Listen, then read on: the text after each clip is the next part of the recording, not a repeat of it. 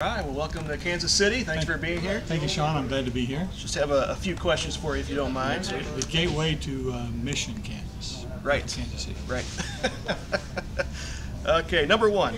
Like many of us, we got our start either with a magic set for Christmas, or we saw a magician perform at a birthday party. How did you get your start? Well, it's strange. My dad did a trick, and he's not a magician, never was, where he pulled off his thumb.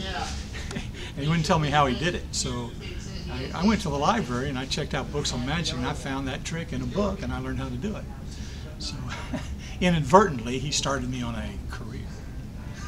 Very nice. He really wanted me to be a biologist.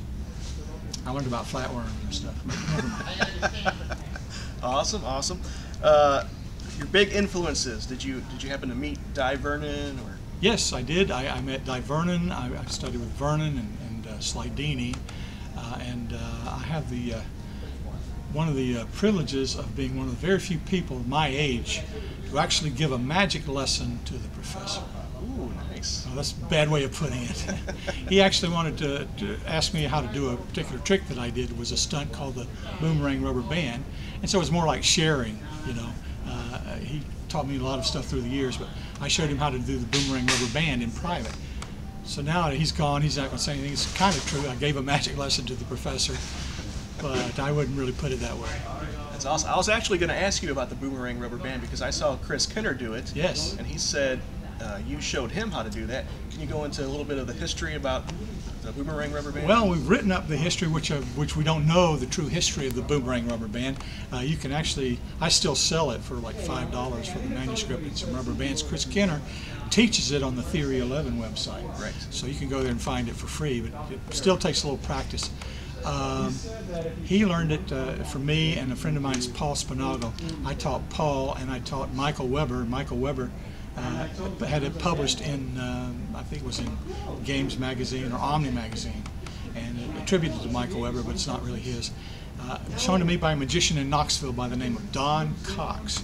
And he learned it from his brother-in-law, a non-magician. The best we can figure out, back in the days of the IBM punch cards and running programs off of these key punch cards, and they'd run the batches and programs, wrap them with rubber bands, and they'd have to compile and debug these programs at night, and it took forever with these programs. So they were programmers in there waiting on the big computer to compile their programs, and they had these rubber bands, and they were making up all sorts of weird games.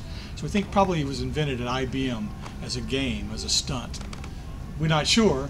That's our best guess. The history of the boomerang rubber band. That's pretty cool. Pretty cool. Going back to influences growing up, do you have any non-magical influences? Oh yes, science fiction writers. Ray Bradbury, who just died, and Robert A. Heinlein, Isaac Asimov, Arthur C. Clarke.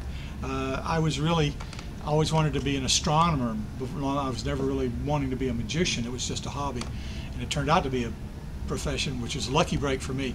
But I was interested in science and astronomy and science fiction, and now a lot of that inspires my magic. So that's a good thing. Reading of any type is good.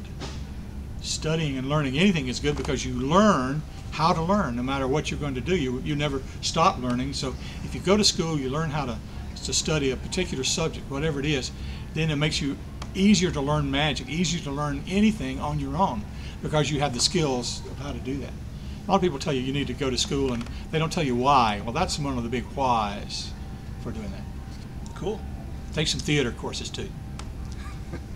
So, books or DVDs? I like books, but then DVDs will show you timing and all.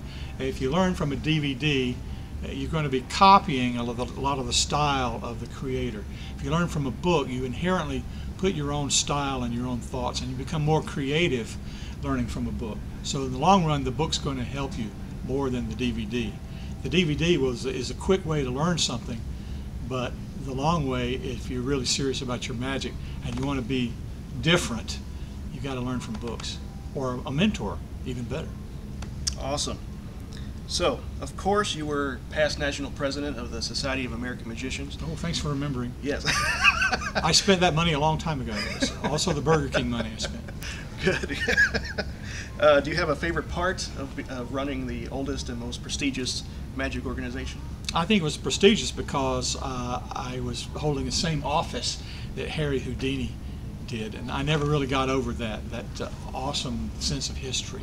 A lot of great history in that. So yes, just representing them the best I could, and I tried in my term to not to increase the membership, but to increase the quality of members that we were bringing in. So I was trying to uphold the overall quality of the art of magic while I was in the office. I enjoyed that. Very well done. Thank you for your time. Okay. Appreciate it. Shaun, thanks very much. Cool.